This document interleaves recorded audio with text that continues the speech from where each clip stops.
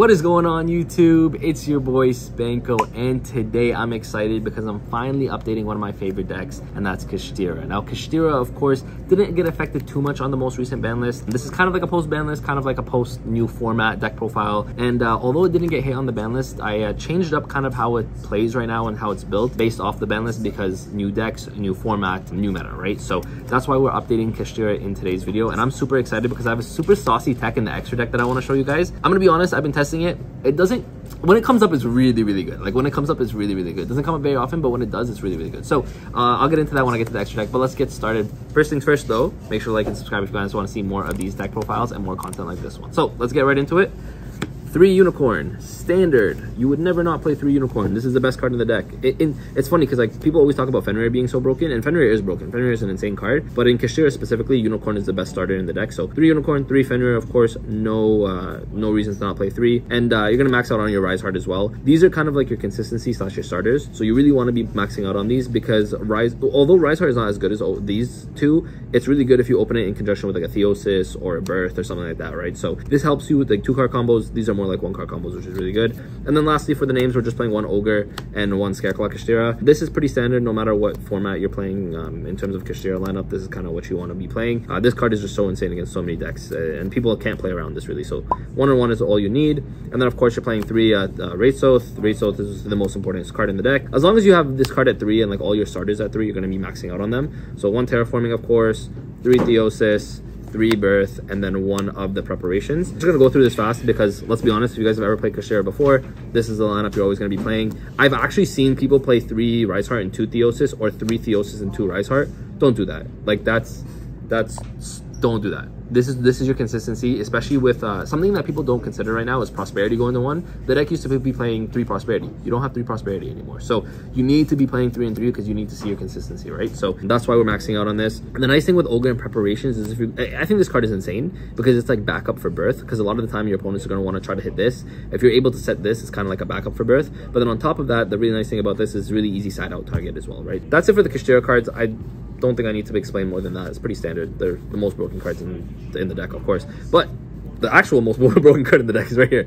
3 Shifters. Shifters sell 3 as long as you're as long as this card's at 3, you play 3. The reason this deck is still so viable is because of this card. It's just a win condition that a lot of decks don't have and a lot of decks can't play around. So 3 Shifter, of course, is a staple. In my opinion, this should be Kashtira Dimensional Shifter at this point because how broken it is. So 3 Shifter, 3 Ash, 3 Imperm. This is pretty standard in Kashtira because these are the hand traps that don't go to the graveyard and don't need to go to the graveyard, because I don't like when you're under Shifter and then you have like Veiler in hand, for example, because I don't know, people do it. I don't like it. I don't like playing Nibiru either. I know Nibiru is popular because Nibiru makes it so that if you nib your opponent, if you can't get rid of that Nibiru, then you're kind of stuck and you can't summon a Kashtira, right? Unless you have something like Birth, which I don't like either. So I want to avoid all those inconsistency issues, and we're just playing all the good cards here. So 3 Ash, 3 Imperm, playing 2 Molcharmy, 2 Mourner, 2 Bell. The reason we're playing 2, 2, and 2, actually, funny enough, is first of all, I actually only have 2 of this. I would be playing 3. I only have 2 though, so yeah. But the reason we're playing 2 and 2, and we're not playing like a Bestial, or not playing the other card. There's another card that I'm thinking of, but the reason I'm not playing them is because this doesn't need to go to the graveyard. This doesn't need to go to the graveyard. This doesn't need to go to the graveyard. All of them just need to be discarded. So that's kind of what I was talking about earlier. Because you open this and this together, you open this and this together, you open this and this together. It's perfectly fine. These are all viable. This is also pretty good. This format. It's an underrated card. This format. Well, it's not the strongest. Oh, the card that I was thinking of was Ogre. So Ogre, for example, funny enough, needs to go to the graveyard. Ogre is really good this format, but the reason I'm not playing it is because it needs to go to the graveyard. Something like Bell, something like Mourner doesn't. And Mourner effectively is just effect Veiler, so that's why I like playing this lineup over here. And I like the 2, 2, and 2 because I'm doing something funny here. We're playing 1 Called By, of course. We're also playing 1 Crossout. It's funny, you guys might be wondering, why are you playing a 1 random Crossout? The logic behind 1 Crossout is 1, we lost Prosperity. By the way, we're playing 1 Prosperity, okay? Just over there, okay? Cool. Now, the logic behind the 1 Crossout is that because you lost Prosperity, you need filler spots, but also because you lost Prosperity, you lost a little bit of consistency. So for that reason, having Crossout for more, like these are very popular hand traps, right here. Not so much Bell, and Bell doesn't really hurt this deck, but 1, 2, 3, 4, these cards are all popular hand traps, and they all hurt this deck. Specifically, this one also really hurts this deck a lot too. So crossout is like one of those things where it's like a second called by for you. It's really good against these hand traps, and it makes your deck a little bit more consistent in that you don't lose to these hand traps anymore. Crossout is really good. Also, it's a good side out target if you see your opponent's not playing hand traps and they're playing more like board breakers, like especially against the Tempai builds, you just side it out. So it's a good side out target. For the extra deck though, this is kind of what I want to talk about, because the extra deck I think is really saucy here. This is standard: one Shangri-Ira, one Red Eyes, one Big Eye.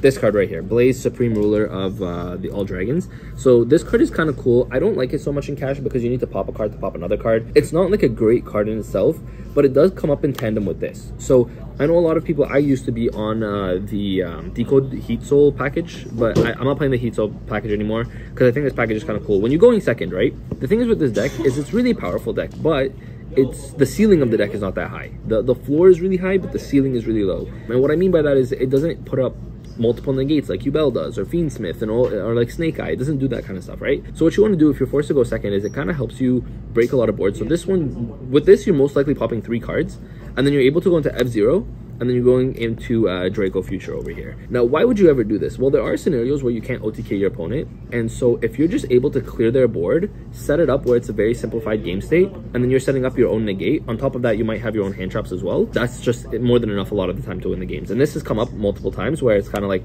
listen, I broke your board, I wasn't able to OTK you, I'm going to slap an F0 or like a G-Topic Draco Future. It's going to act as a negate, it's going to act as a Snatch Seal.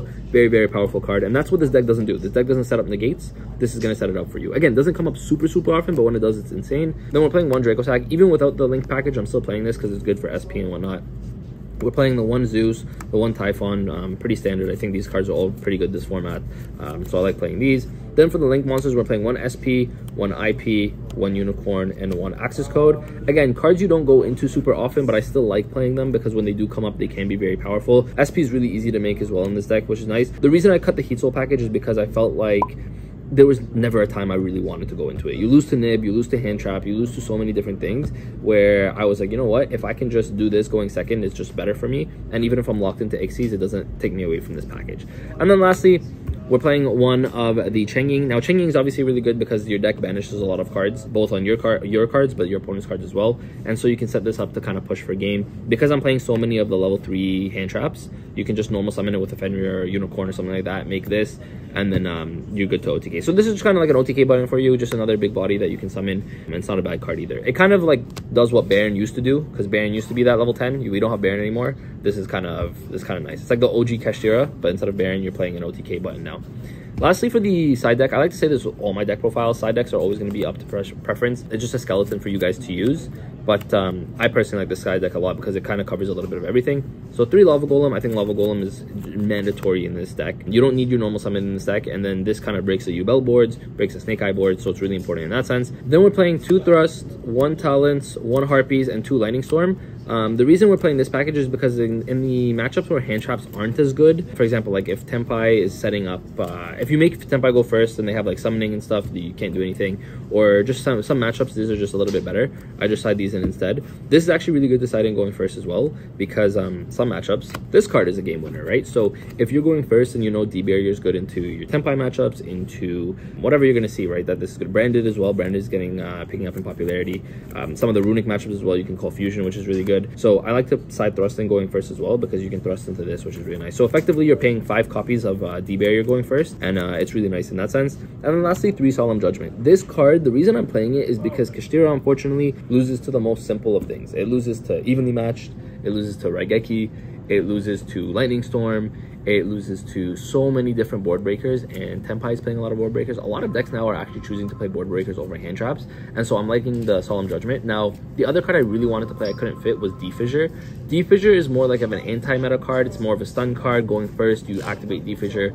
It's just so good when you get it through. However, I just thought that that's more gimmicky and a little bit more fun. I wanted to cover all my bases, right? And so the Solemn Judgment covers all my bases. But I will say that, again, it's always going to be up to preference. If you don't want to play the Thrust package and you just want to play like kind of back row hate, and then these 3 cards could be D-Fissure, that's another option for you. There's just so many options, and it's so unlimited, this side deck, like how you want to build it. I just think this card is too good not to play. This card is too good not to play. And this is just going first, especially into games 2 and 3, you need this, right? Because you don't want to lose to a Raigeki. Literally, something as simple as a Regeki you could lose to, right? So, but that's it. Thank you guys all for watching. That's the deck profile. 40 cards in the main deck. I showed you guys the side deck. I showed you guys the extra deck. But again, I think this deck is still very, very powerful. It's funny because I've been preaching this deck for so long, and people were saying, "Oh, Cash is dead. It's a rogue deck." Blah blah blah blah. And I think 2 regionals back to back. One of them won, and then one of them it came like second. There was like a second place and a 4th place finish. So Cash is still a good deck, and as long as Shifter's around, this deck is live, and it's one of my favorite decks, and I'm excited to be playing it in today's format. But thank you guys all for watching. I appreciate every single one of you. Make sure to like and subscribe. I want to say big shout out to cameraman. He's not feeling good today. He's kind of sick, but he wanted to do this for me anyway, so I appreciate you. I'm gonna look at you in the eye now. I appreciate you. Thank you guys all for watching. I appreciate every single one of you. With that, Spanko signing out. Peace.